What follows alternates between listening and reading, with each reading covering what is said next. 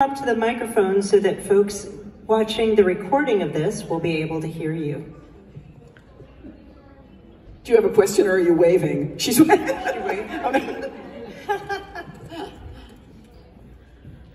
Thank you so much for being here. I grew up familiar with Susie Cream Cheese's store up in Las Vegas, and I recently learned about Larry Legaspi and his work for LaBelle and Kiss.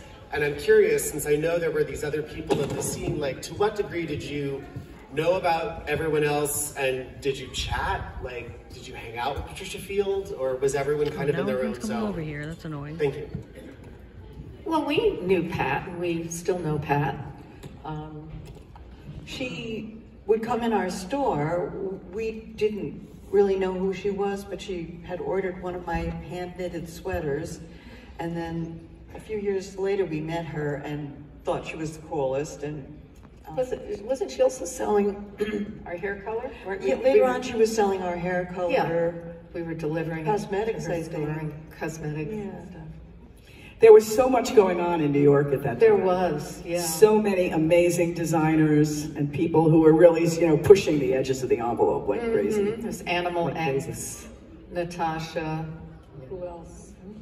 Yeah. A lot of them. Absolutely.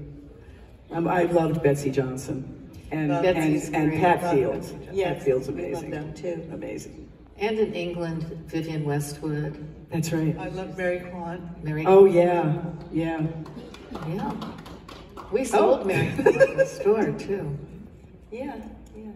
Ask us another question, y'all.